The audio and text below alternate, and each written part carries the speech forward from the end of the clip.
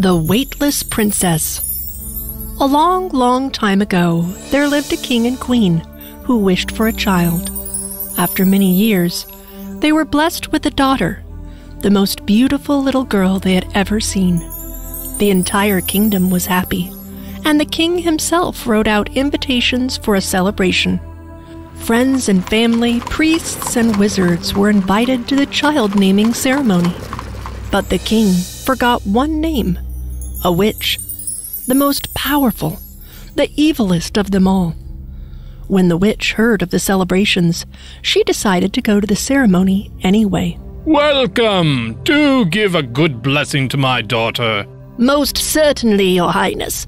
Where is the little angel? Her mother will bring her out soon. Even though it was clear that the king had meant no harm and had genuinely forgotten her, the fact made the witch even more furious, and she vowed revenge.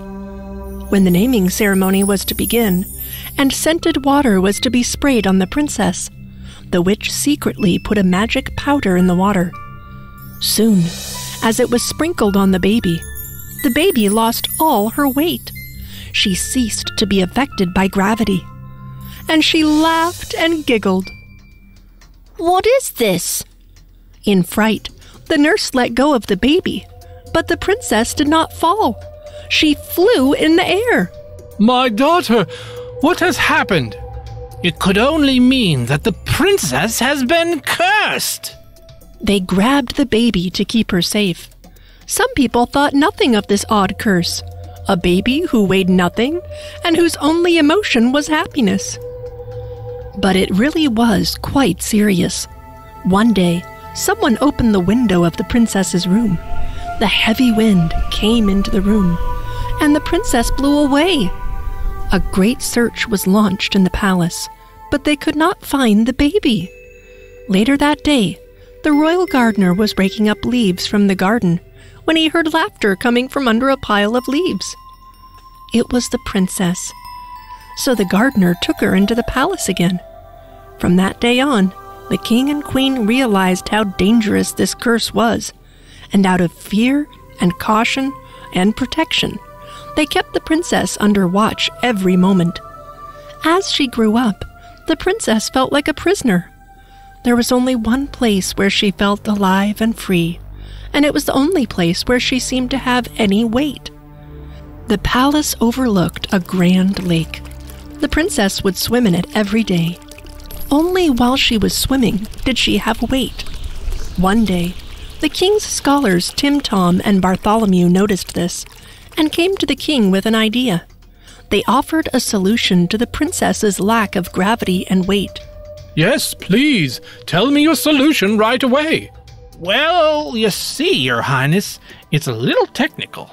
She's such a happy child, and our hypothesis is that her happiness allows her to have weight when she swims. If water flowing around her, plus happiness, cures her temporarily, then perhaps water flowing from within her might cure her permanently. We're both agreed.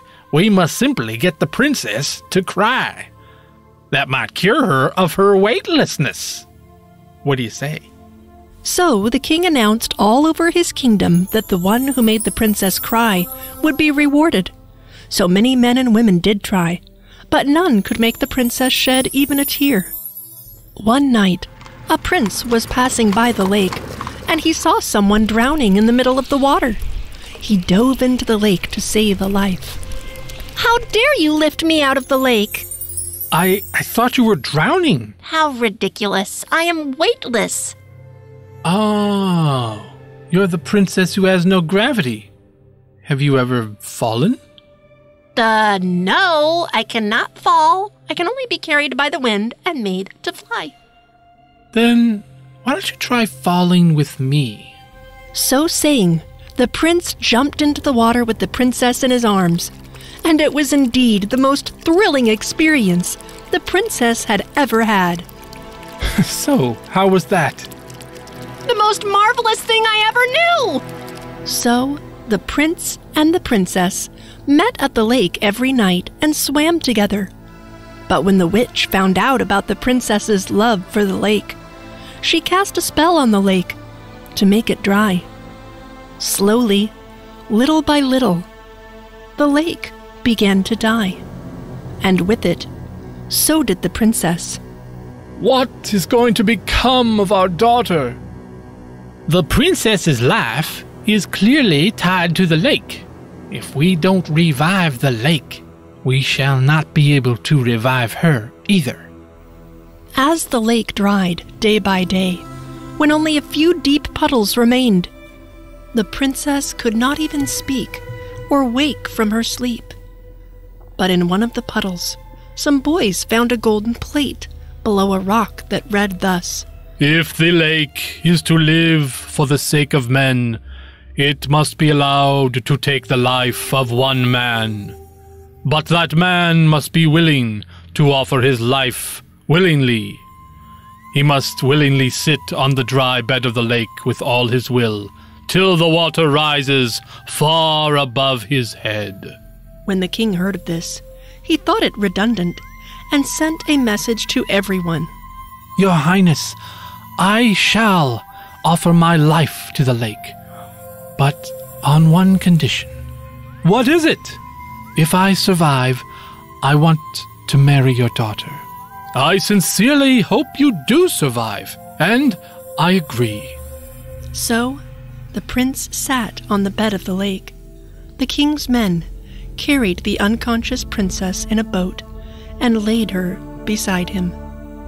Then the water slowly began to rise. Soon, the water covered his knees, and then it was high enough to make the princess's boat wobble a little. The princess began to regain strength and woke up. She saw the water rising and was happy. She did not know why the prince was sitting in the water while she was in a boat. "Prince, my boat is floating. The water is rising. My lake is not dying. We can swim here again." There is nothing I want more than to swim again with you, but from now on, I can't. Your health will only return if the lake fills, and it will only fill if I remain here at the bottom and give up my life for you. For the first time in her life, something tugged at the princess's heart, and the higher the water rose, the more strongly she felt emotion in her heart. She did not want the prince to die. Finally, as his face disappeared beneath the water, she made her decision. She dove into the water and pulled the prince up to the surface. By the time she had brought him ashore, he had stopped breathing. The princess panicked, and she cried. She cried louder than anyone had ever cried, and her voice echoed across the waters of the lake. The king's physicians came and attended to the prince, but he would not wake. They put him in the castle to recover, and the princess sat by his side all night long. The next morning, the princess and the prince opened their eyes, and they both smiled. Overjoyed, the princess got out of bed, stamped her foot hard in delight, expecting to float into the air. But she fell instead. Princess, you did not fly. You fell. You have your gravity back. My prince, I have fallen in love with you. There was such happiness in the palace. The lake was full to the edge. The prince was alive, and the princess had got her gravity. Prince and princess were married, and they lived happily ever after. The end. If you enjoyed this story, please like and subscribe our channel and press the bell icon to get future updates. And don't forget to comment.